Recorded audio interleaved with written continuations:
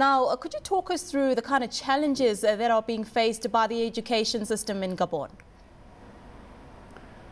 Thank you very much for inviting us to this interview. In Gabon, we have problems related to quality education. As far as gross enrollment ratio is concerned, we have high level of gross enrollment ratio. At least 95% of school-age going children are in school. But the issue is the access to quality education. So one major challenge is how to improve quality education in Gabon. That is why 2 years ago, they organized an important meeting concerning the new school to be designed. This summit, education summit, helped prepare an education act that has been signed early this year.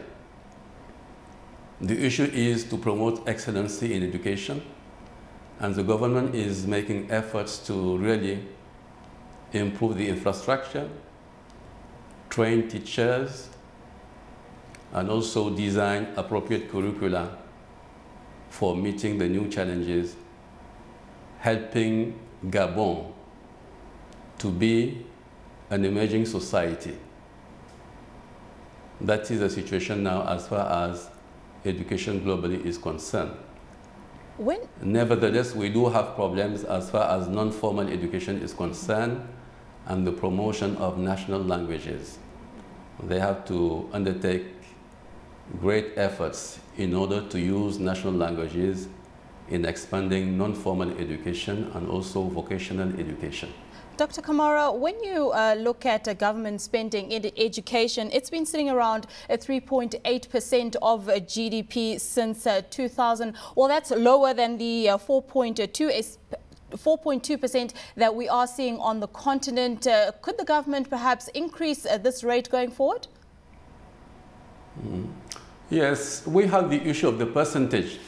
But the major is how to use this percentage. If you have a 3%, if it is used properly, then you can have better impact as far as the results are concerned. Even if you have 10% contribution to education, but if it is not properly used or managed, you will have still problems of achieving your goals. So the issue is combining both the increase in terms of percentage of GDP, at the same time, very important, which is very important, how to use it properly. The distribution of this amount according to priorities. For instance, if you use this amount of money in facilities that are not appropriate, you are not achieving. So the important issue is how to build quality education with the amount available. And that is a major challenge for almost all African countries. So how involved is the private sector in Gabon in helping to alleviate some of the challenges that we just spoke about? In fact, when you look at primary education, we can say that almost the majority of schools are belonging to private sector. That is the reality as far as primary education is concerned.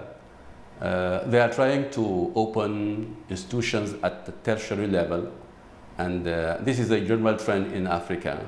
We have many schools, management schools having informatics, all kind of training institutions are emerging in the private sector. But still, what we need is to organize, to coordinate all these funding and to have a broad scheme in terms of organizing one and creating synergy among all these partners in the interest of education.